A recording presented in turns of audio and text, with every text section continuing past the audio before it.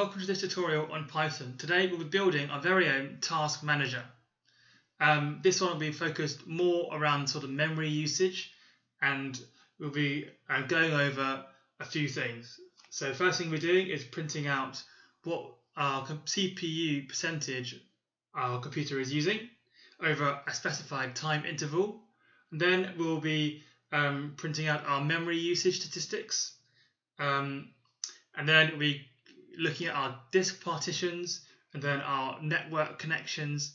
And then also finally a little fun thing is I'll be showing you how you can find out how your computer knows what time you last booted, all using Python. Now you may have come across something a bit like this if we look over to our screen here, and ours will be displaying similar sort of memory statistics to this. So this is what we'll be using to compare against what we have on our outputs. However, it will be a bit less visual, but still, perfectly accurate. However, there are a couple of things which they do look at slightly differently, which I'll go through when the time comes. So let's get started. So the first thing you want to do is zoom in, and don't forget to subscribe. Subscribe if you like this channel, because there are so many great tutorials out there, and if you like this, then you're gonna love all of them. So this is all using the ps-util module. So this is what I get all my sort of information on about the computer that I'm on. So the first thing I'm going to do is calculate our CPU percentage, so the CPU percentage that the computer is running, and over a specified interval.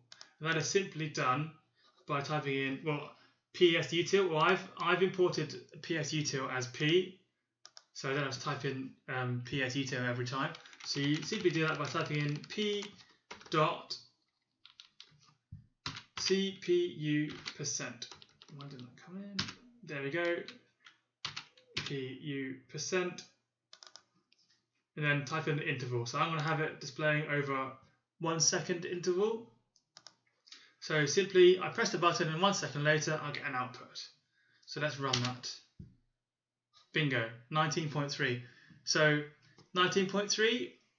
I have noticed that my video recorder, OBS Studio, does use up a lot of memory, it seems. Oh, what's happened there? So normally its background running speed is about 0.81%, if that.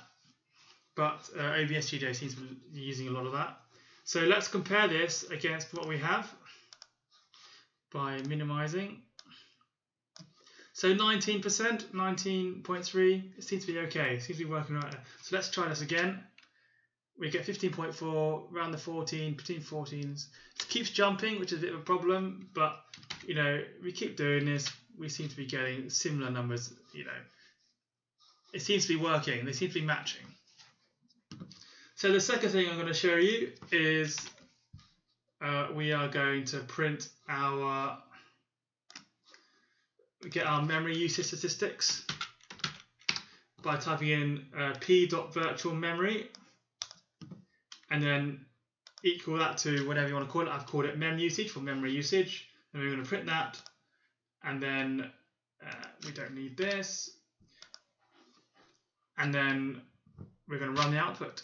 As you can see here, we have a list of our total memory, available memory, percentage being used, the memory that is being used, so what that percentage is, and then how much memory is free. And I've got all the definitions here. So total physical memory. Available means the memory that can be instantly given to processes without the system going into swap, so it doesn't need to sacrifice anything. And then used is the memory used, and free is the memory not being used at all, that is readily available, that can be used at any point. But there is one thing here, is this does not include private working memory.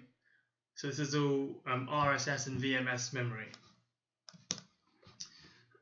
And if you want to look at that, sort of what that is in Windows Task Manager, if you go to Processes, Option, View, select columns, and you can click on that. I've done that just now, and you've got, this is what's normally selected, so you just without that. So what you can do is you take off that and put that instead, and then those numbers would match your memory usage.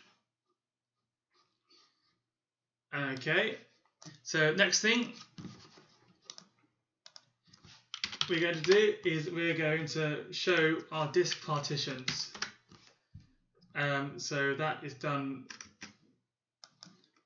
by typing in p.diskpartitions, and we're simply going to run that, and as you can see here, we get a list of everything, of all the devices that we have in our computer. So I have some hard drives installed, so some removable memory, and I also have some fixed memory as well. And then we can also add to that our disk usage. Let's get rid of this.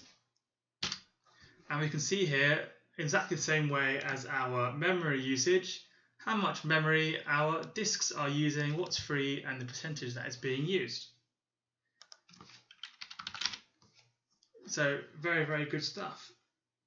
And then the next thing you want to do, I think this is really good, is we can find out now, we get details about memory and packet information across our network. So what our computer has sent and what we've got back. And we do that by typing in p.netIO counters. So this, if you're not aware, is p.netIO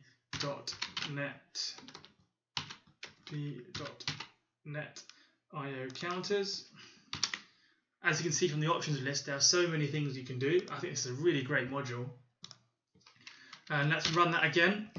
And you can see here we have sent lots of bytes of information. We have received lots of bytes of information, but we received less than I think we received. The problem is it's in bytes, so it's very hard with when dealing in large memory data, because it's all broken down into bytes. So, and then you can also see the packets we sent, the packets we received, and any errors and stuff we've had there. So I hope you really enjoyed that. I'm going to show you one last thing, and that is we can also calculate. We can find out when was our last time our computer was booted. So you can find out how long you've been on this computer for, and by typing in boot equals p.boot time, and you'll get a long number like that, which admittedly does not mean anything to me. So what I've done is I've changed that to a date, to a timestamp with a date and a time. So if we then change that, if we get rid of this, actually get rid of that, and then rerun it, that number hopefully will become a bit more meaningful. And you can see here that I booted this at 12:30 on that date. So I hope you really enjoyed that tutorial, and check out more of my tutorials on analystrising.com, and don't forget to subscribe to my channel. Thanks very much for watching.